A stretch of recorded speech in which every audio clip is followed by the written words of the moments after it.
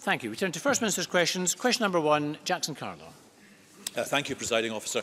How would the First Minister characterise her legal guarantee to treat people within 12 weeks being missed in a quarter of all cases? First Minister. Well, as Jackson Carlo is well aware, he certainly should be aware of it, this government is investing record sums in the National Health Service.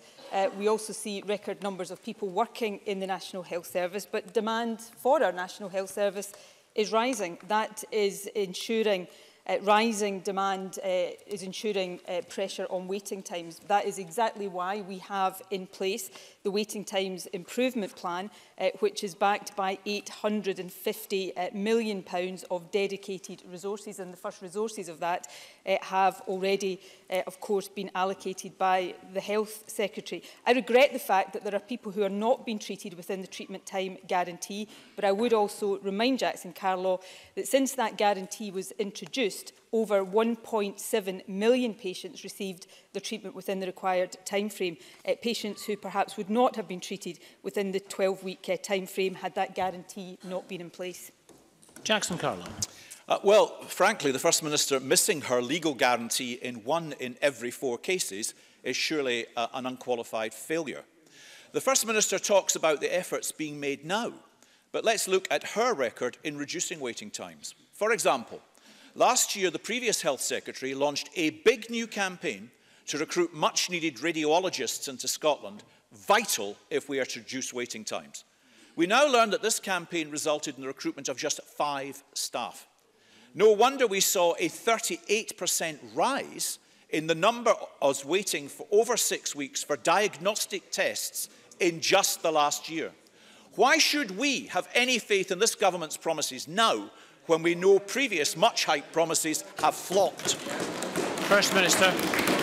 Well, in terms of radiology, as I hope Jackson Carlo is aware, radiology is actually experiencing right now acute shortages worldwide, not just in Scotland. That is why we have increased training places in Scotland, and it's why we are acting to improve recruitment. It's also worth noting, I think, that since this government took office, consultant radiologists have increased by 45.4%. And by 2022, we'll have increased specialty training places in radiology by approximately 75% from 2014 levels, and the International Radiology Recruitment Campaign launched in 2018 generated interest from clinicians around the globe, and health boards are now finalising a number of offers of appointment. So I hope Jackson Carlo will have the good grace to welcome some of that. Before I finish this answer, Presiding Officer, I just want to draw attention to the Chamber, and indeed to Jackson Carlo in particular, to a letter that's in today's Times newspaper, signed by 24 medical professionals across Scotland. And I just want to quote it to Jackson Carlo. As doctors, nurses and healthcare professionals from Scotland, we see the damage Brexit is already inflicting on our treasured National Health Service. The loss of thousands of European staff has led to crippling staff shortages. So I take my responsibilities seriously. When are the Tories going to take their responsibility for the damage they are doing to our National Health Service? Jackson Carlo.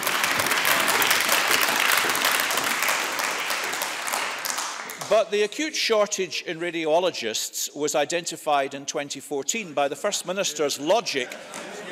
By the First Minister's logic, it was clearly the uncertainty caused by Scottish independence then that was responsible for that. And of course, it's not just the waits to get into hospital, it's the safety and cleanliness of the hospitals in which doctors and nurses have to work and in which patients are treated. As the Health Secretary rightly said earlier this week, public confidence has been shaken by the infection outbreaks we've seen reported in recent weeks. Can I ask the First Minister, how many safety and cleanliness inspections have taken place in Scotland's hospitals in each of the last 5 years? First Minister. I don't have that precise information to hand, but I will ensure that it is provided to Jackson Carlo. What I do know is that over recent years, this trend started when I was Health Secretary. And before I say this, I am not in any way underplaying the experiences that have been seen at the Queen Elizabeth in recent times. But infection rates in our hospitals have reduced dramatically. For some infections, the reductions have been over 80%. That's down to the dedicated work that's done by cleaners and others in our hospitals, and I hope Jackson Carlaw would recognise that. So we continue to take these responsibilities seriously. But go back to the point I made earlier on, and Jackson Carlaw referred to it being my logic.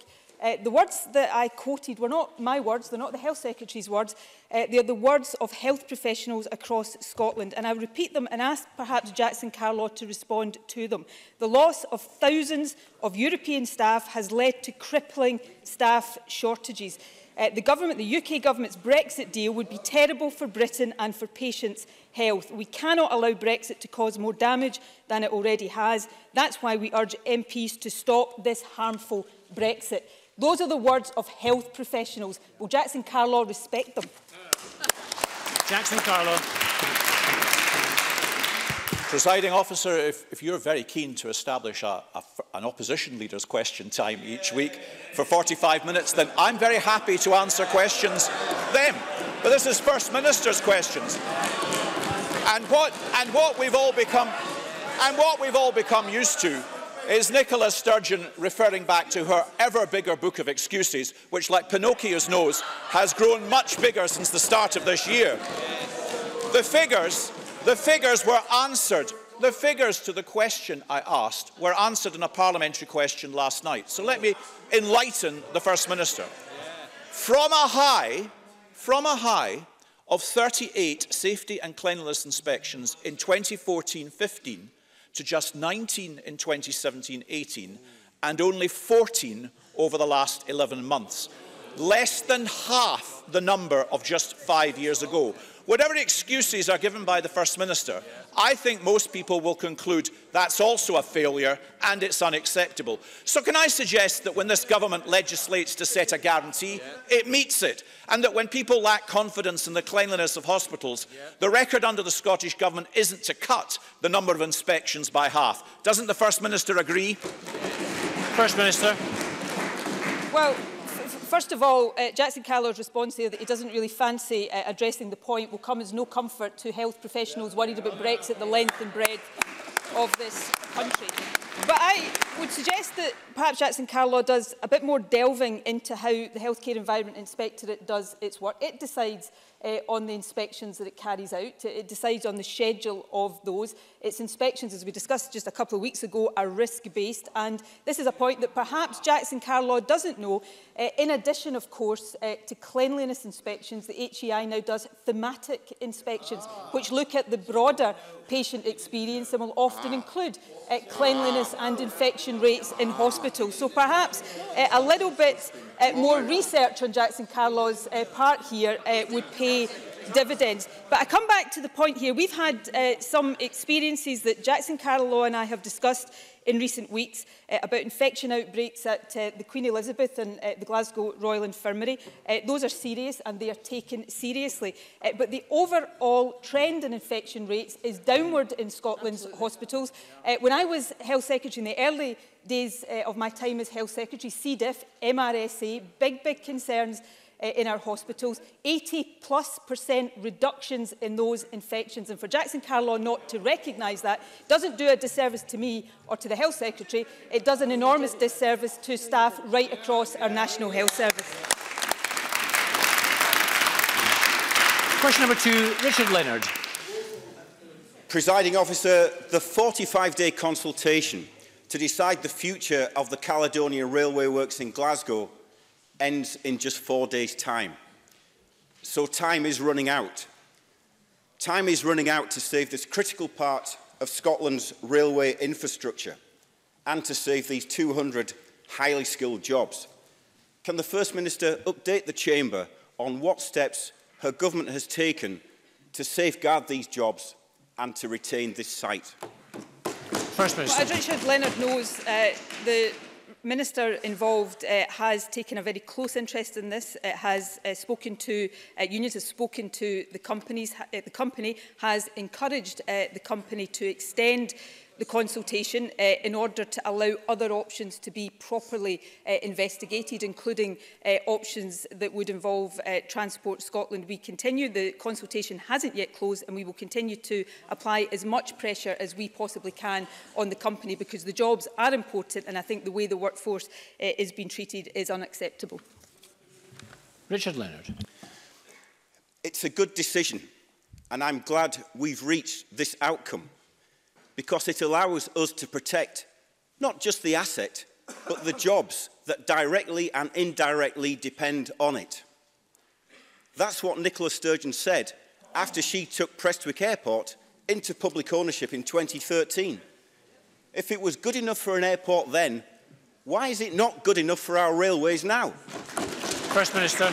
Well, Richard Leonard should understand and appreciate, I hope, that before we can take a decision like the one we took around Prestwick Airport, which I think was a good decision at the time, we have to undertake due diligence. We have to look at all of the different aspects. And that is why we have encouraged this company, Gemini Rail, to extend the consultation, because the current consultation period is too short to allow any serious exploration of alternative options. So I would hope Richard Leonard would join with me now, even at this late stage, in asking the company to extend that, because we are prepared to look at all options for this, and we will continue to do that, because as Richard Leonard has just demonstrated there, we do have a good record, an interventionist record, when it comes to saving industrial jobs across the country. Richard Leonard. But First Minister, this consultation ends in just 4 days' time. And I wrote to you almost 4 weeks ago, stressing the urgency of the situation. And you have said nothing in response. The workers and their unions are awaiting a proper response as well. And so out there in the real world, what is at stake are people's livelihoods and a national transport asset. So will you take decisive action? Will you step in? And will you bring the Caledonian Railway Works back into public ownership? First Minister. Well, in terms of saying nothing, I think Michael Matheson has led 2 parliamentary debates in this. There has been ministerial discussion and engagement on this, and we will continue to look at and consider all options. But I say to Richard Leonard, in all seriousness, the consultation timescale is not within my gift.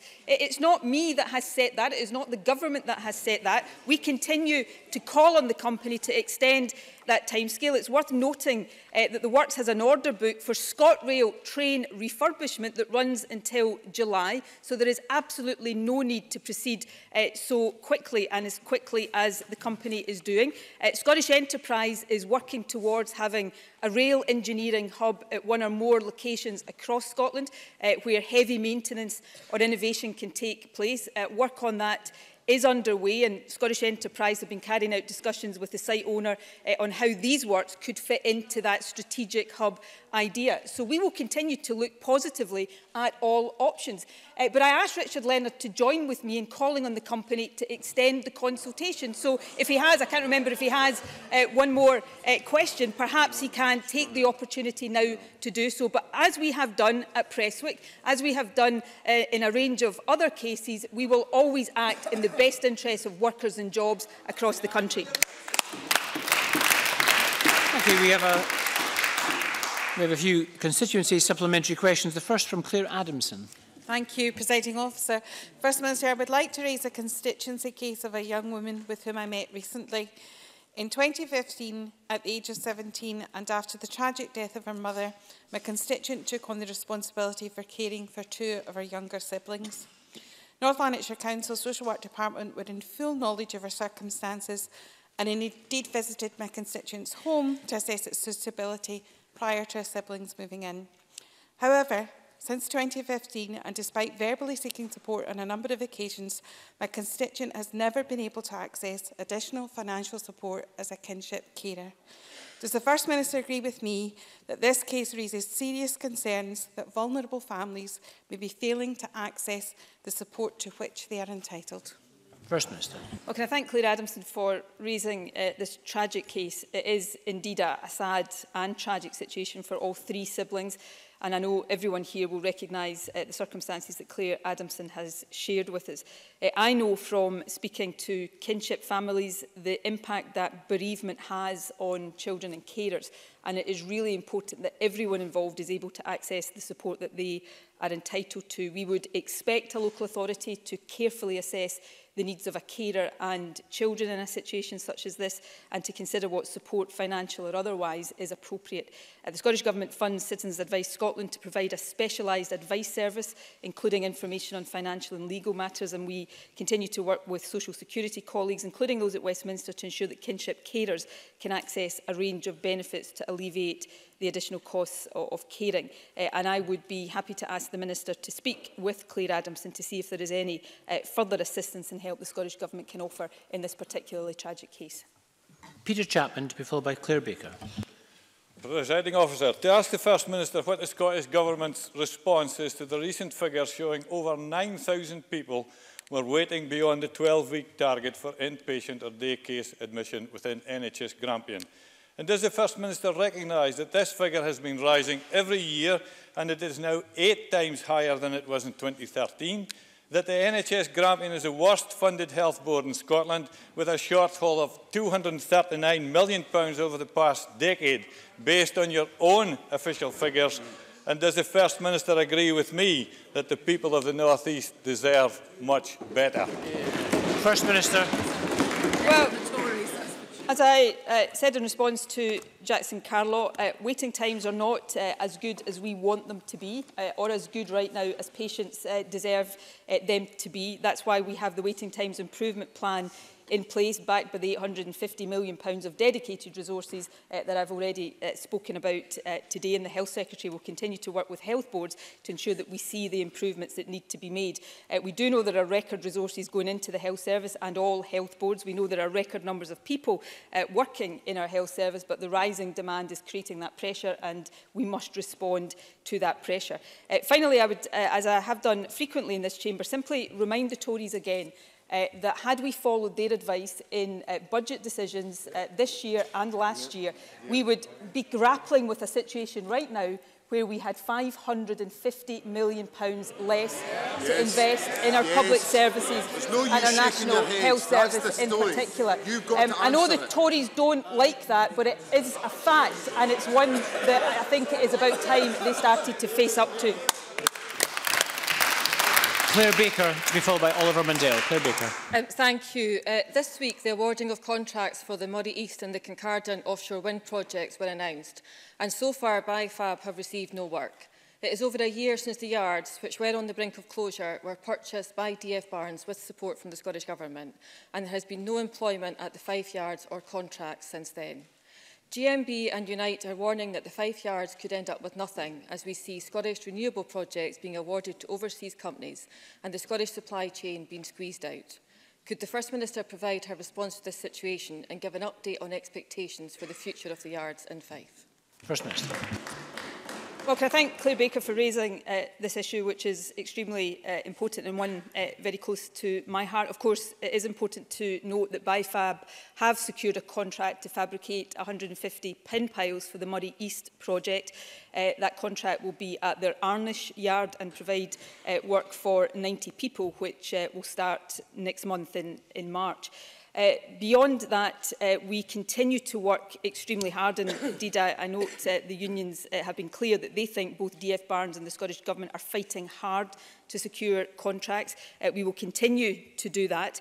I share the frustrations of the unions, and I share the frustrations that Claire Baker has just articulated, and we will discuss with the union some of the concerns that they have, and I'll quote I think Pat Rafferty and Gary Smith here when they talk about BIFAB competing against established supply chains of preference. There are concerns that BIFAB is not operating on a level playing field, and I think it's important that those concerns are addressed. So in the short term, we will continue to work as hard as we can to secure work for BIFAB. We have supported BIFAB throughout, and in the medium to longer term, work with the trade unions and others to try to address any underlying issues that are there that may be getting in the way of a successful operation like BIFAB winning these contracts.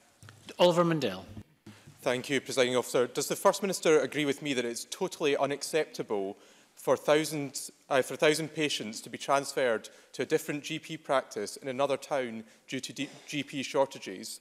And following the closure of another GP practice, will the Scottish Government commit to reviewing GP provision in Upper Annandale? First Minister. Well, in terms of the particular local issue, I'll ask the Health Secretary to look into that and to respond to the member. Of course, health boards have a duty to ensure that there is GP provision for all of the patients that they serve. And as the member will be aware, the Scottish Government is taking a range of actions from increasing places at medical schools to increasing GP training places to incentive schemes to increase the GP workforce, and will continue to invest in those initiatives to address some of these shortages that do occur. Question 3, Patrick Harvey. Thank you. The Government this week published its transport figures, and they make for grim reading. We're all aware of the urgency of our environmental crisis and the impatience that people are expressing, from school strikes to climate scientists. Nobody has looked at the February heatwave without recognising this is not normal. We need to change the way that we live and do it urgently, and transport is one of the areas where the Scottish Government has been repeatedly told it needs to do better.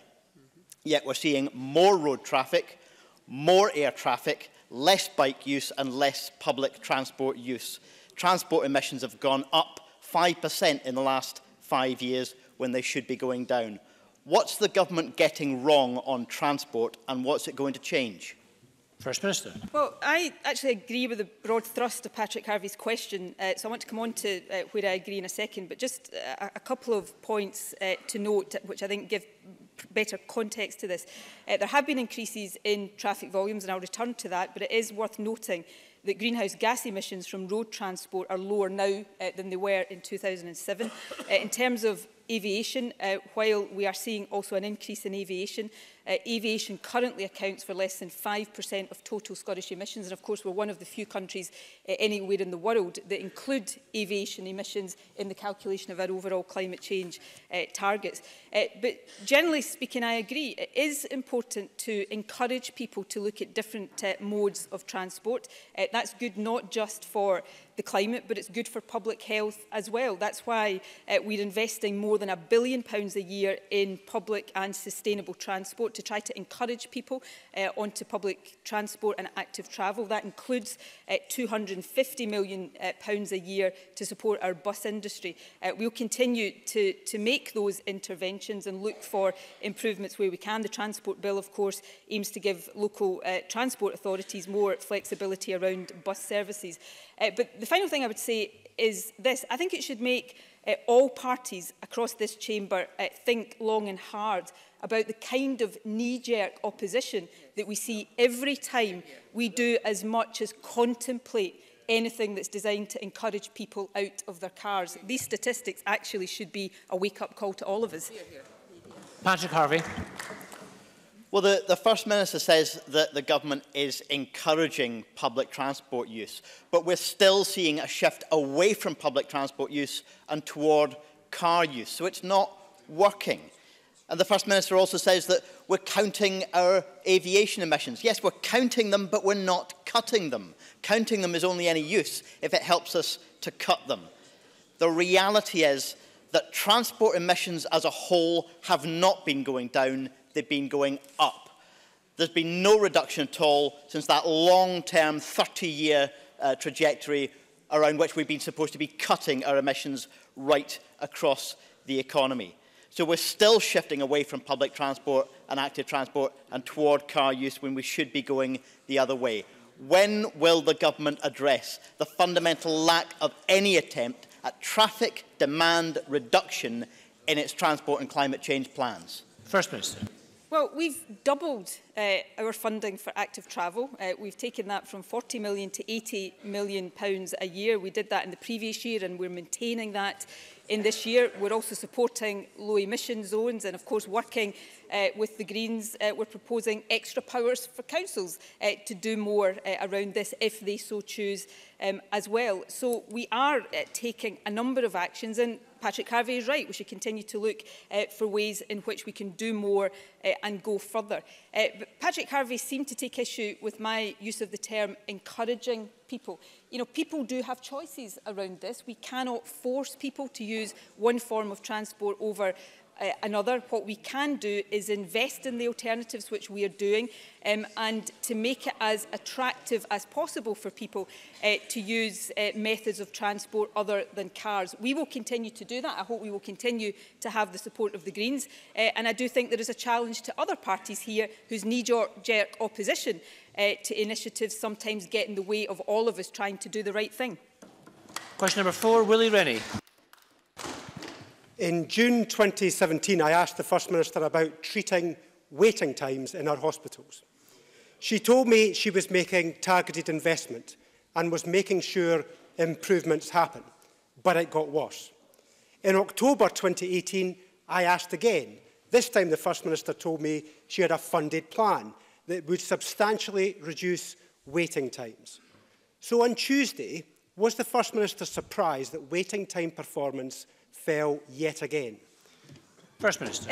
No, I wasn't. And actually, if Willie Rennie had read the Waiting Times Improvement Plan, he wouldn't have been surprised at that either. It is regrettable that we are where we are with waiting times, but we set out very frankly the challenge and the trajectory that waiting times improvement would take. It's all set out there in black and white in the Waiting Times Improvement Plan. We are making targeted investment. I've referred twice now to the £850 million of investment to back that plan. Just last week, the Health Secretary announced almost £30 million, including, for example, extra money to Forth Valley Hospital to deliver 2 new theatres by October this year, which will bring additional capacity for 1,500 more joint replacements. By June this year, the hospital will have a second MRI scanner to allow 8,000 more diagnostic examinations to take place per year. The Golden Jubilee will purchase an additional CT scanner, which will be operational by next month, March, which will provide an additional 10,500 images annually. So these are the targeted investments that will deliver the improvements in waiting times that the improvement plan set out very clearly.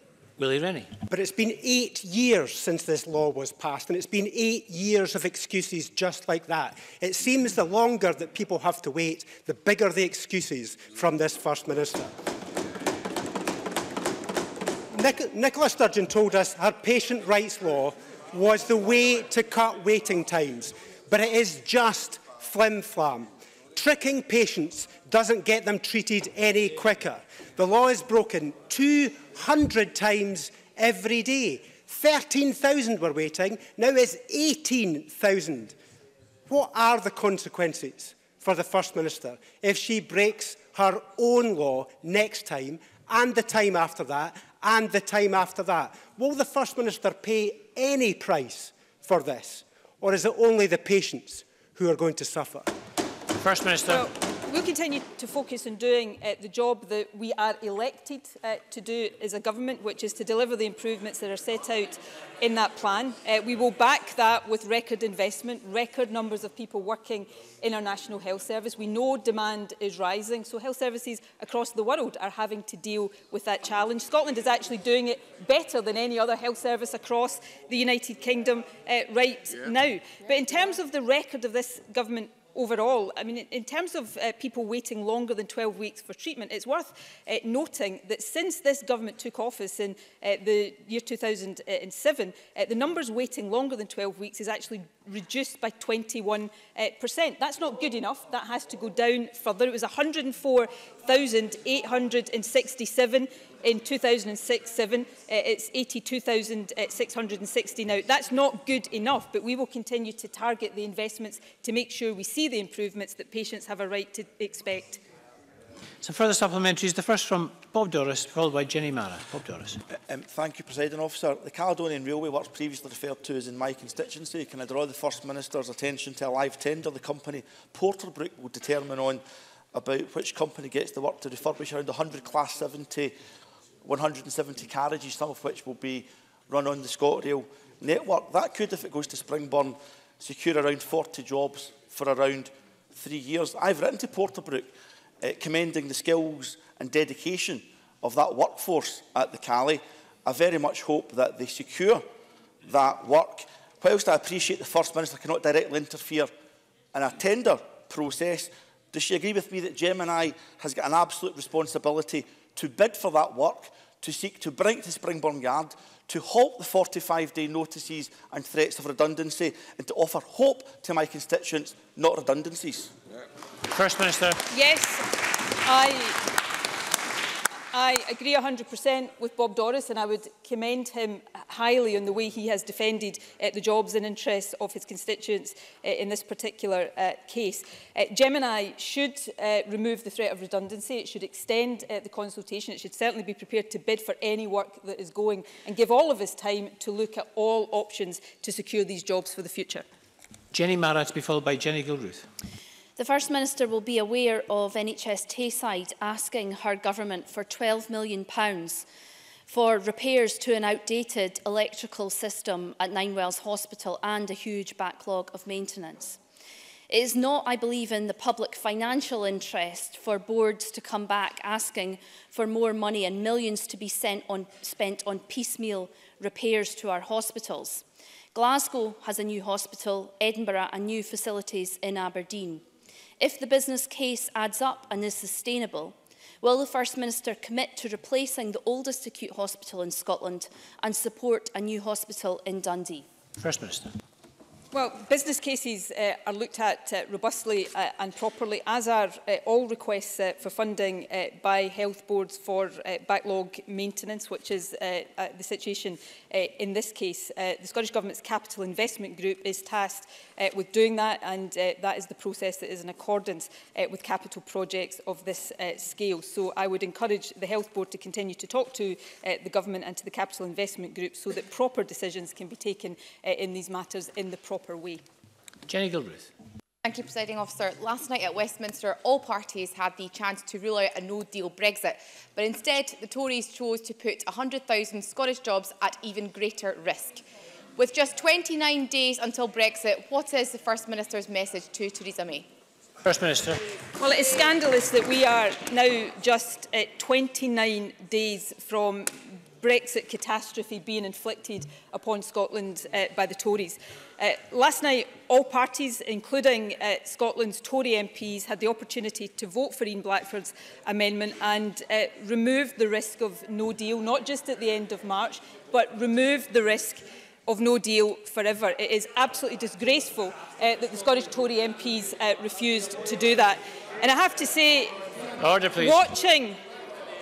Watching David Mundell, the so-called Secretary of State for Scotland, squirming in an interview last night, trying to explain why he didn't vote for that amendment, was quite mind-boggling. The Tories are no longer standing up. They never were, but they certainly are not now standing up for Scotland's interests. And if that Brexit catastrophe hits, then every single one of them will bear the responsibility.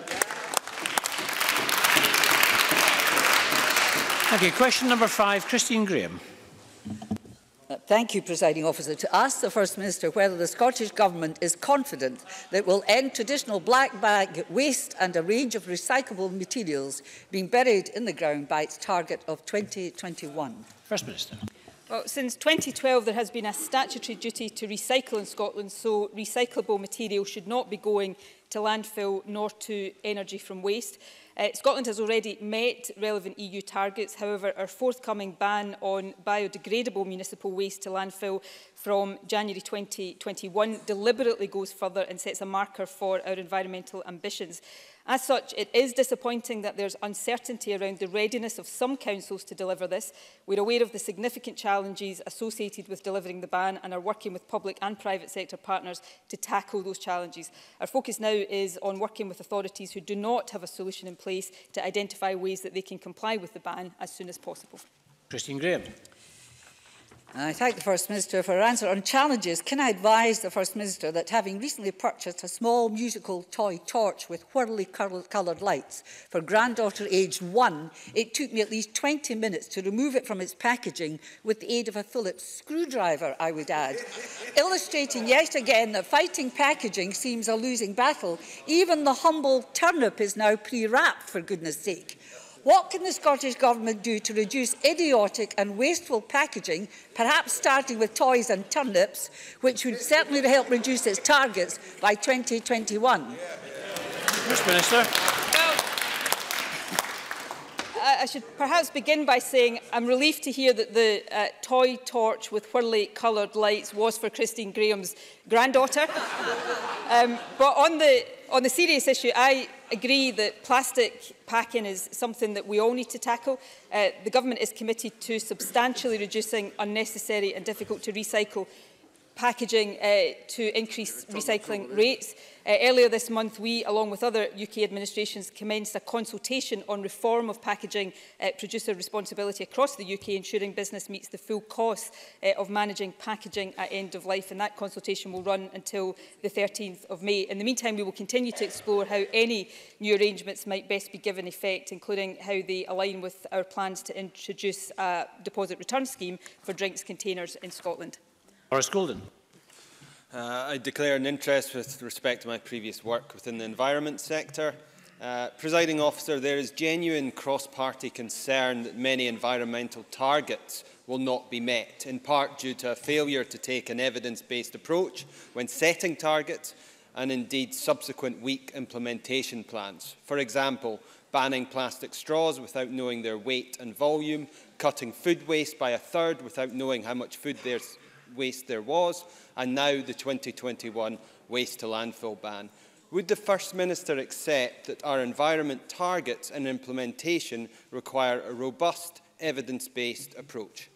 First Minister. I have to say, it is a bit rich for any Tory to stand up and talk about evidence bases and the importance of environmental action, given the knee-jerk opposition to workplace parking, discretionary powers for councils that we've seen in the last couple of weeks. But on this, we will always act in an evidence-based way. And in terms of the 2021 ban, I think that is right, because it sets a level of ambition that we should all be working towards. And of course, 14 local authorities already have a long-term solution in place, and that includes our major authorities like Glasgow, Edinburgh and Dundee. So our focus now will be working with those authorities who don't have a solution in place so that we can identify ways for them to meet that target as quickly as possible. Question number 6, Liz Smith. To ask the First Minister what engagement the Scottish Government plans with the SQA to prevent possible strike action during the forthcoming summer exams. First Minister. Well, I would urge the SQA and unions to continue constructive discussion to reach a resolution. The Deputy First Minister met with the SQA's Chief Examiner just yesterday and sought assurances that the SQA is taking all appropriate measures to ensure that the exam diet is not disrupted, and we will continue to monitor the situation closely. Liz Smith. Could I thank the First Minister for that response? Parents and pupils across Scotland are already, quite rightly, very worried about the possibility of strike action with some teachers, and now they have this additional worry that there could be strike action at SQA, what I think the Chamber would agree would be quite the worst time in the school year. 6 days ago in the Herald newspaper, a member of the SQA was quoted as saying that they have in place robust contingency plans. So could the First Minister tell parents and pupils exactly what the Scottish Government believes these contingency plans to be? First Minister. Well, there is an annually updated contingency plan in place to respond to any scenario that might pose a risk to the qualification system, and the Deputy First Minister will be happy to write to Liz Smith with more detail of that. But of course, we want to ensure that that contingency plan here is not required, and that should be our focus. I think it should be noted that the proposed ballot at the SQA is of a relatively small number of staff, around 1 in 10 of their roughly 1,000 staff. That said, industrial action would not be in the interest of young people. That's why I do urge the SQA and the unions to continue the discussions to reach a resolution, and we will remain in touch with the SQA on this matter. On the wider issue of teachers, the offer that has been made to teachers in terms of pay is the best offer that has been made to any group of public sector workers, not just in Scotland, but anywhere in the UK. It would see teachers' salaries in April of this year increase by a minimum of 9% compared to current salaries. And I hope we can reach a resolution of that dispute in the near future as well, because it is not in anybody's interest to see industrial action in any part of our education system. Jackie Bailey. The First Minister will be aware that pay talks between Colleges Scotland and the EIS have broken up less than an hour ago, with no improved offer from the employers on the table. There is now the very real prospect of further strike action over the coming weeks, affecting colleges across Scotland, including West College Scotland, that covers my own constituency. So would the First Minister agree that the pay claim made by college lecturers is entirely in keeping with the government's public sector pay policy, and would she therefore instruct the Cabinet Secretary for Education to perhaps take a less passive role to make sure there is a reasonable settlement reached soon, something he has done in the past? First Minister. Well, the government doesn't take a passive role in any of these things, but we do respect negotiations, and as somebody who I'm sure would describe themselves as a trade unionist or a trade union supporter, I would hope that that is something Jackie Bailey would also do, respect collective bargaining and ongoing negotiations in any particular sector. In terms of college lecturers, I would certainly hope that we do get people back round the table and a resolution can be reached. This dispute, just to remind the Chamber, is about a cost of living pay uplift over and above the harmonisation increase, which on average saw 9% pay increases over 3 years for college lecturers. And the EIS FILA view that as distinct from the cost of living uplift, as distinct from the harmonisation deal. Obviously, employers take a different view of that. So again, I would encourage them to get back round the table and to reach a resolution that is in the interest of lecturers, but also in the interest of students across the country. Question number 7, Colin Smith. Thank you, President Officer. To ask the First Minister what the Scottish Government's position is on a ban on live animal exports. First Minister. Well, the Government is committed to the highest possible welfare standards for animals and to ensuring that livestock in Scotland are transported where that is necessary, humanely and with respect and dignity.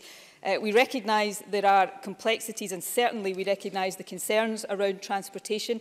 Our position is that ideally the process of quality meat production should take place close to where animals are born and reared. We're also working with the farming sector to explore ways of rearing more male dairy calves productively and profitably rather than exporting them. Colin Smith. I thank the First Minister for that answer, but does the First Minister agree that the scenes of weeks-old unwanted calves being transported hundreds of miles for hours on end from Scotland to Ramsgate to then be shipped abroad purely for slaughter, potentially in countries whose animal welfare conditions are inferior to our own, does nothing to enhance the reputation of Scotland and our vital agriculture industry? Is the First Minister really satisfied with the conditions those calves are being transported in? And will the First Minister show leadership on this issue, send a clear signal that the Scottish Government will bring an end to live animal exports for slaughter, and if the rest of the UK introduces such a ban, state now that Scotland will not seek an opt-out? First Minister. Well, firstly, there is currently no transport of livestock from Scotland to continental Europe for immediate slaughter. There is transport for rearing, and that's where, as I said in my initial answer, we are exploring alternatives to that so that more male dairy calves can productively and profitably be reared rather than being exported. It's also important to point out that there are very high standards of welfare in place, and we expect all legislation and rules on the transport of livestock to be adhered to. The Animal and Plant Health Agency approves export journey plans on behalf of Scottish ministers, and it investigates any non-compliance with those plans. We do recognise the concerns that have been raised, and we're committed to working with the sector to explore alternatives to live exports. In terms of the possibility of a ban, the Scottish Government consented to the UK Government's call for evidence on proposals to ban export to slaughter, and we await the result of that review before deciding what further action should be taken. Thank you very much, and that concludes First Minister's questions. We're going to move on shortly to members' business in the name of Alexander Stewart on World Hearing Day and Hearing Awareness Week 2019. But before then, we'll just have a short suspension to allow the gallery to clear, to allow members and ministers to change seats. A short suspension.